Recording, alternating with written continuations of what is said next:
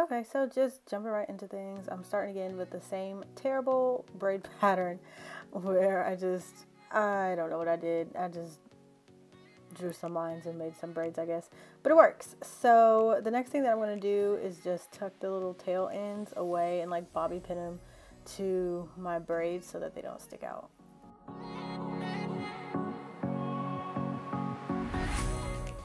Next is your handy dandy wig cap. Again, I'm just using one. This is like the second time I'm doing this, and I'm finding that just using one helps the track stick better. I don't know, when I use two, I got a lot of slidage, so I will just be using one.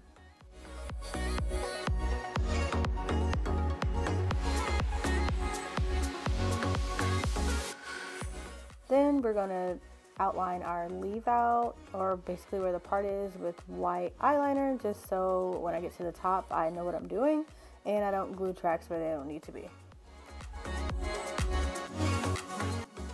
And as you can see here, I'm almost out of this stuff, but I am using the Morning Glory, I guess that's what it's called, the bond protector, and I'm just going to put it all over my wig cap. This stuff really works. It really protects my hair from the glue.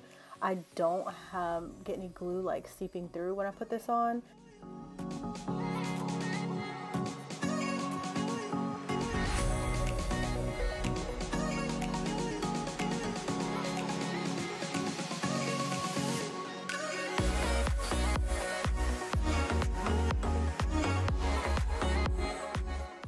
This time, just for an extra layer of protection, I'm going to use the Got To Be Free Spray, only because I didn't have a lot of the Morning Glory bond protector left, so I just want to make sure I get all of the spots that I missed with this.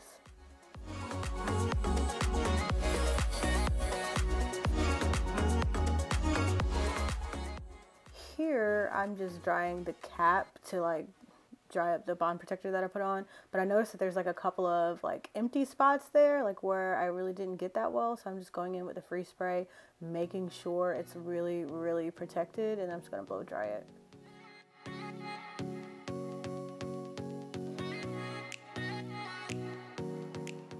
For this install, I'm trying out the Natural Dream Weaves hair in the 30-inch and the body wave texture, I believe. I'll try to find a link and put it down below.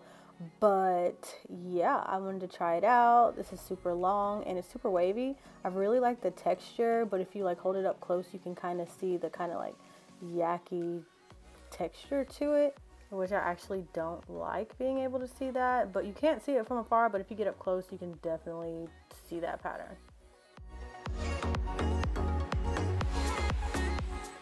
They definitely give you quite a bit of hair in the pack. But I feel like I got more with the straight hair. I don't know, maybe it's the same and I'm just being delusional right now, but either way you get a lot, and honestly like 2.5 packs is enough for a full head. I know how a lot of y'all talk about how I make it look easy, but I promise you it is a quick weave. After you get past like the cap and the braiding down your hair, it's literally the same steps over and over. You're just measuring out the track from end of the cap to the other end of the cap. You're going to cut it, you're going to put glue on it, you're going to put it on your head. That's basically it until you get to the top. Then it's a little bit different, but starting off in the back is probably the easiest part.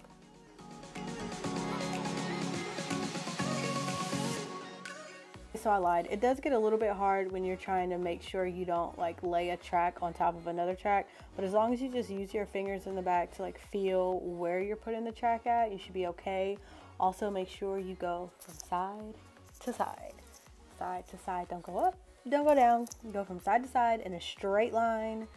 That could be a little tricky, but just take your time, don't rush, and you should be okay.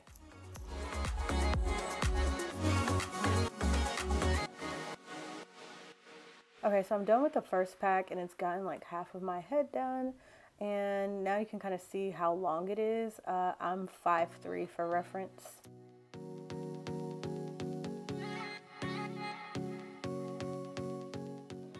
So like I said in the beginning, I am just measuring from side to side, side to side, and then I'm going to cut, I'm going to glue, and then I'm going to repeat.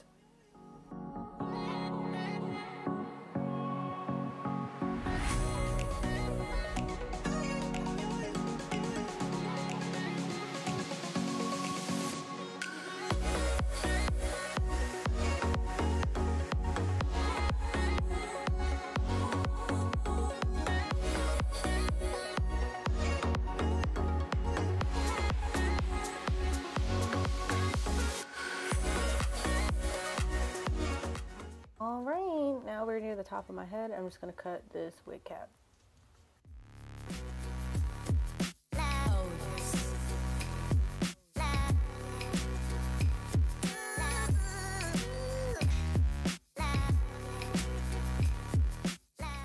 Now next, I'm just going to work on making my leave out blend with the rest of this hair. Y'all wish me luck.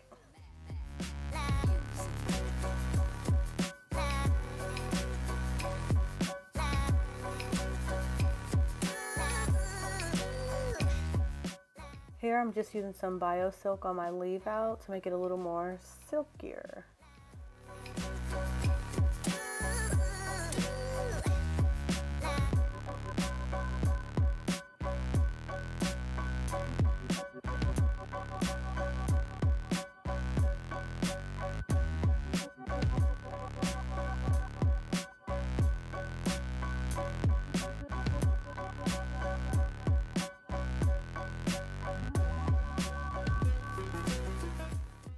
So I decided that I accidentally left out a little bit too much leave out, particularly on the left side here. And it's like my leave out on that side is a little longer than my leave out at the top, so it didn't really blend the best. So I am putting another track to kind of fill it in so it's not as obvious that I don't just have these short strands sticking out the front.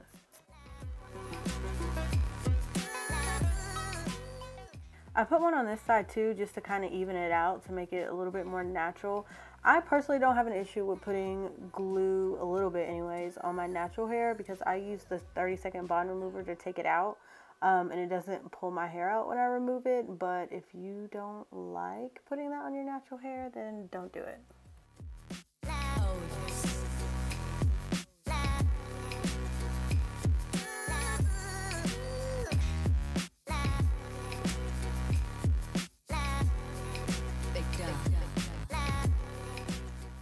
Now I'm just going to go in and do my edges. I kind of like the dramatic edges look, but if you like a more natural look, you can just brush them straight back and keep it moving. But I kind of like to do the designs. I feel like it like frames my face better, and it makes my forehead look less bigger.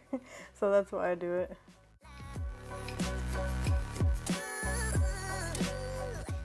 So just a heads up, the straight hair does blend a little bit better than this body wave, obviously because our natural hair is straight, well, if you flat iron it, and you know, the body wave has a wave to it, so you're gonna have to take some extra steps to make sure it blends properly.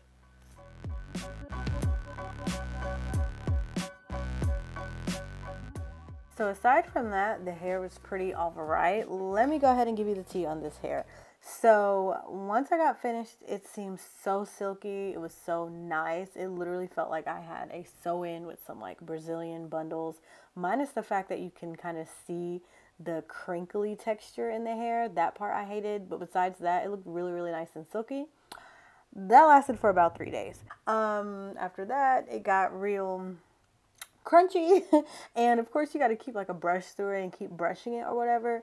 But really what helps with that is wand curling it. Like, you have to, not saying the curls fall, because the curls actually stay put, but because it looks so crunchy and dry, it's like you kind of need to touch it up after a few days with some heat. And I think you can put up to 400 degrees on this hair, so just put some heat in it to keep it looking fresh. I personally wouldn't wear this longer than a week, even with putting heat on it, because it just did not hold up how I wanted it to. Maybe because it's longer, I don't know. The straight hair to me definitely lasted a lot better than this did, but it looked so cute. So, I mean, if you don't want to wear it for longer than a week anyway, which I wouldn't recommend anyway, then go ahead and try this out. It's really cute, just a little short temporary style, and it looks so good, like, for a few days anyway.